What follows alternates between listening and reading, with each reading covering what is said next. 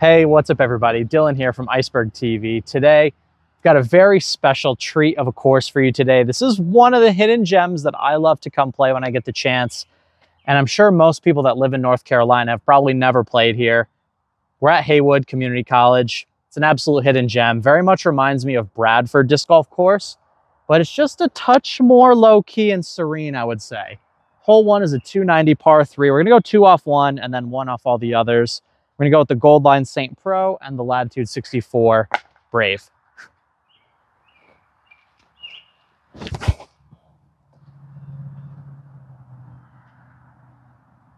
Just hit the cage on my first throw of the day. That's a good start. Almost dunked it. All right, now we got the Brave.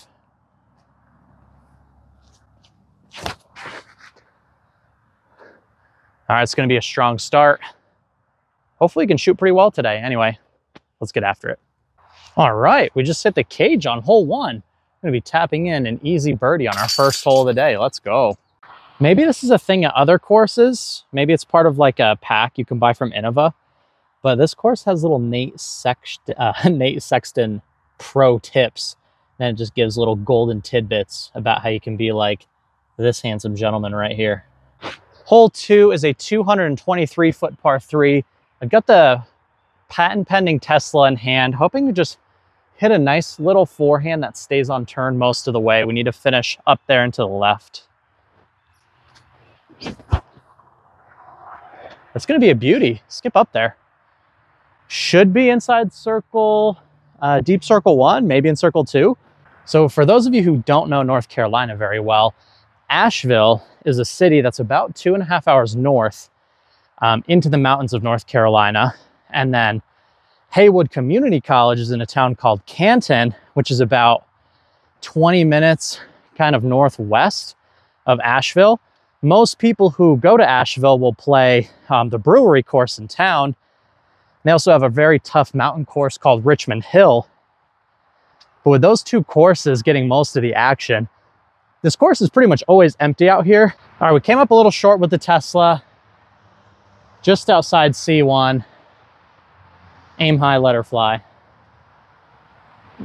Oh, off the band. All right, 1 down through 2. It could be worse. Really been liking this patent pending Tesla though. It's a really nice flyer. Hole 3 is a 215-foot par 3. It's kind of over this little ridge through the gap, and it's on that downhill slope through the gap here.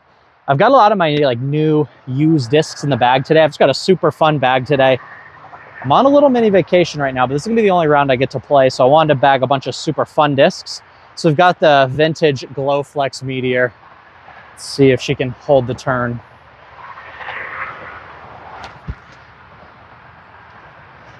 Oh, didn't quite flip enough. We may have to lay up for par. We could perhaps have a sweet death putt. We weren't quite able to sneak through the gap. Still in the middle here. Got a long bit at birdie. All right, it's gonna be another par. Hole 4 is a 200-foot par 3. I can't see the basket. Just gonna try and put this patent pending neutron ion just dead straight. Maybe we'll find a birdie look. I mean, I think that's about 200 feet. We'll have to see where we wind up. All right, I wasn't sure where the basket was off the tee. It was pretty much just a dead straight shot. So we do have another birdie look on our hands. Kind of a funky straddle uphill. All right, 2 down, just like that. Got a very technical par 4 here on hole 5.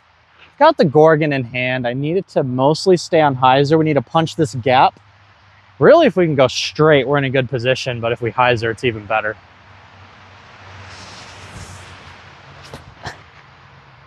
That should be really good. Ooh, that'll be a nice one. Hopefully have an easy up and down for the 3. All right, we are in the thickets a little bit here. The basket's about 150 just straight that way. Got the new ESP Swarm. This is something new that I'm toying in the bag with. See if we can flex one up there for that birdie putt. If you haven't tried out the Swarm, you could go check one out over at Power Grip USA. They're pretty good. They're nice and flat and they're really overstable. For shots like this, it's like the perfect disc. You need to release it on Anheuser and you want it to flatten out and flex. I think the Swarm is one of the best in that class. Now, whenever I come play this course, I always see some like really big mushrooms. This thing's like 75% the size of a disc. That thing is a beast. The Swarm did not fail us in circle one. Can never complain about a birdie look.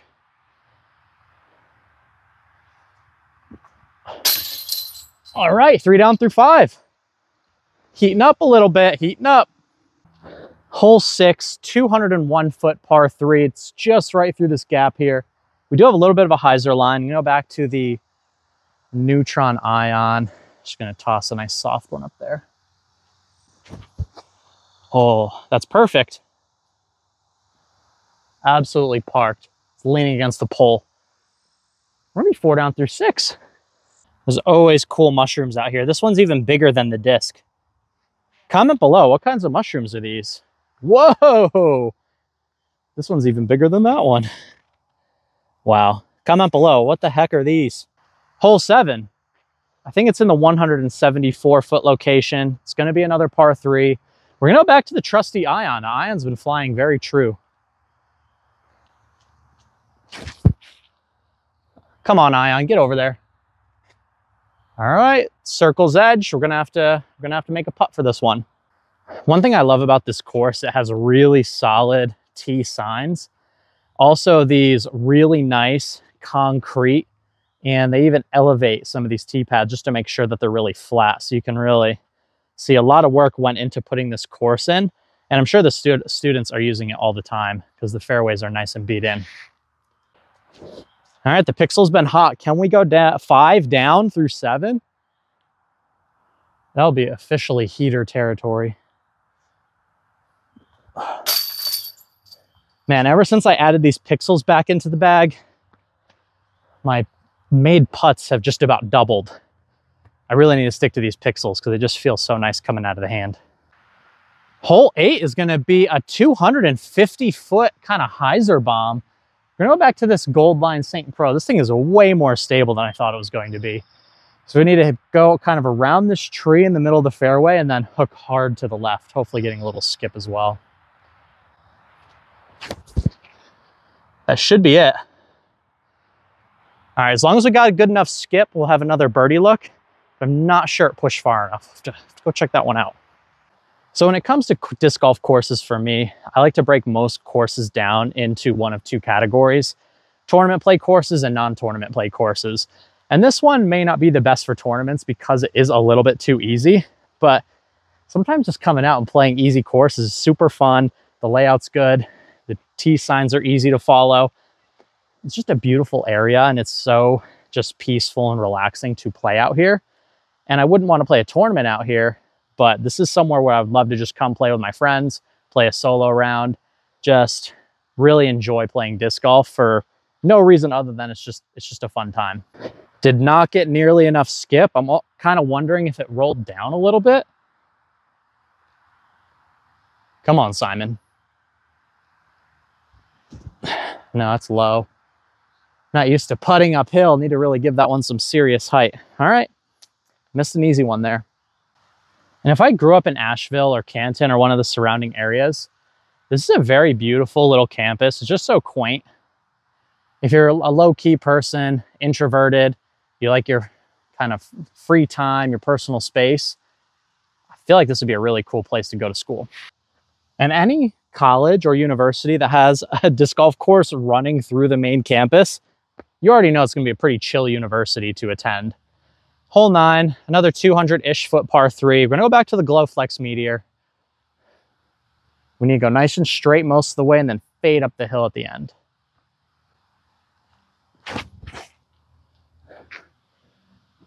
Get up there. That is absolutely parked. That Meteor is by far the most overstable Meteor I've ever thrown. It's a really nice one.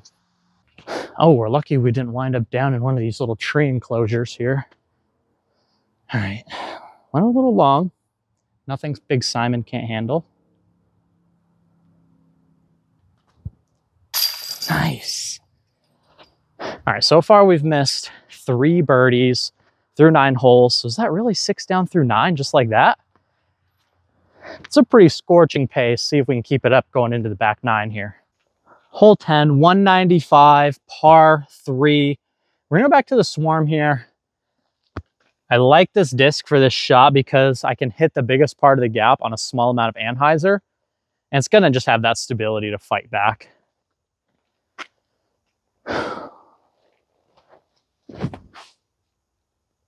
Ooh, it barely gets through. It's another birdie putt. We almost cut a little too tight. That's why we went with the anti forehand to make the gap as big as humanly possible. All right, nice little straddle. Put ourselves to about 10 feet.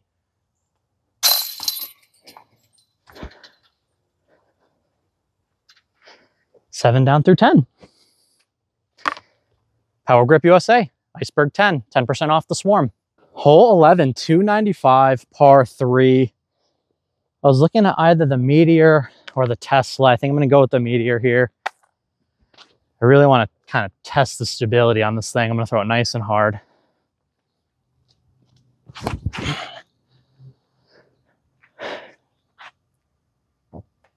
That Meteor is incredible. I've never had a Meteor anywhere close to that stable. Shockingly enough, the Meteor went a bit long. We are in the circle. Kind of a funky straddle here. Make sure we don't foot fault.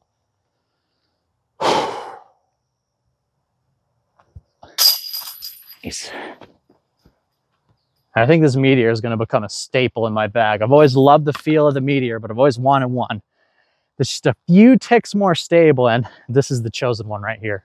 Hole 12 has 2 positions. We've got a par 4 that goes, we need to go left of the Mando tree, through the gap, and then way over to the right is the par 4, or it could be in the par 3 straight. I don't actually know.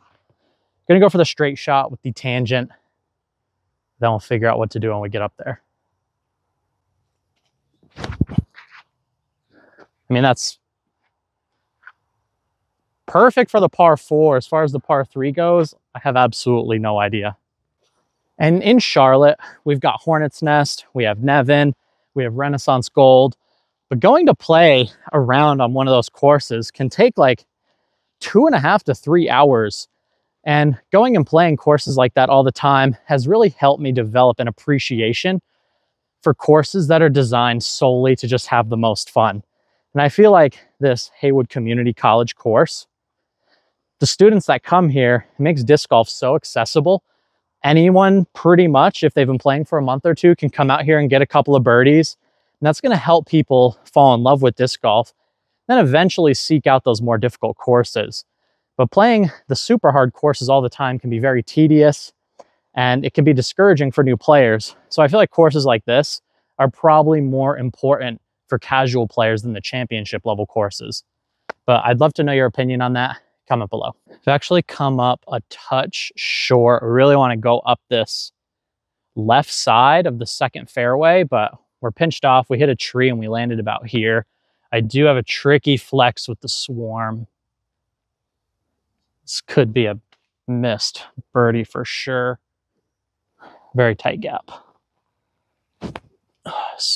Swing, skip. Oh no, I hit the stump.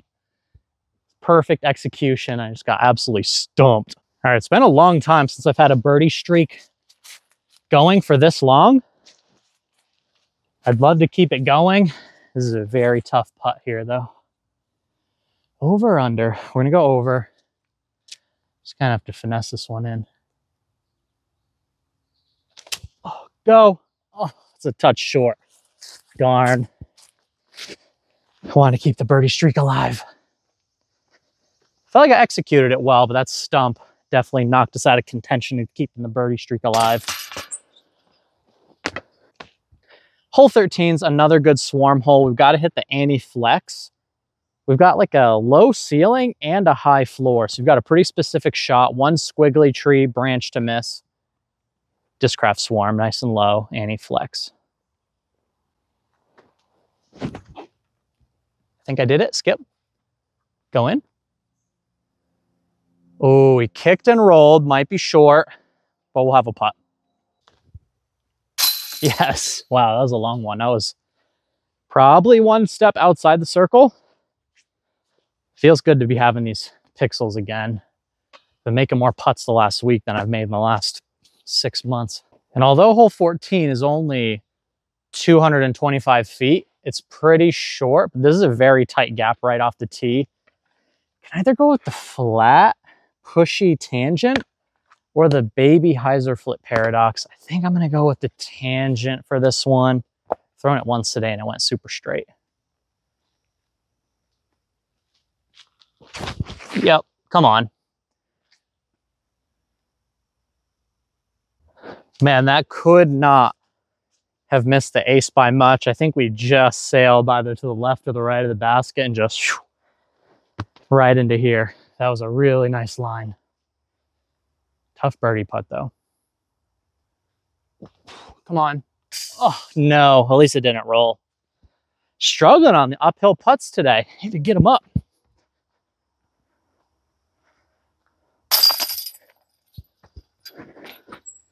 If anyone has any neutron tangents.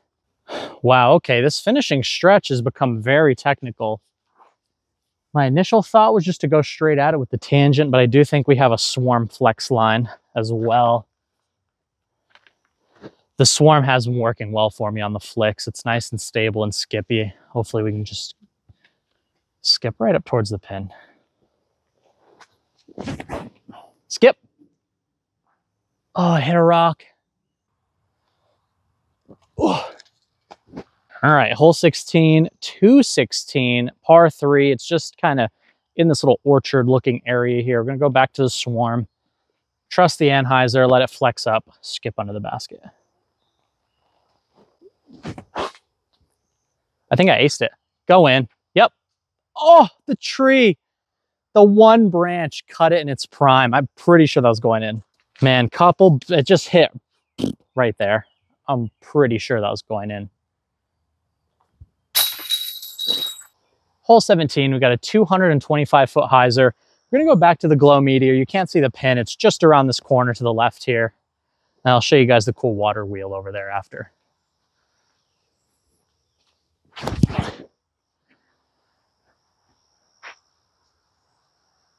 It's not going to be a great drive, but let's go look at the wheel. That's the important part. And I'm not sure how this works, but I'm pretty convinced that it probably is generating some amount of electricity. But it just makes such a nice sound. I feel like I could just put a hammock up here and fall asleep to the sound of the water falling on the wheel. All right, we got the downhill death putt right towards the water. We're on too much of a heater not to run it.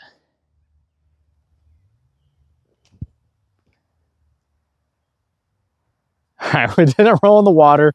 We're gonna tap out the easy par. Catch you guys on hole 18. After playing an entire round, they hit us with a 360-foot par 3. I'm gonna break out for the first time in the round the PFN Star X-Cal. I do believe this is in the Echo Star plastic. It's got the little chunks of disc in it when you hold it up to the sun. Never thrown this one before, but I'm hoping she's nice and stable.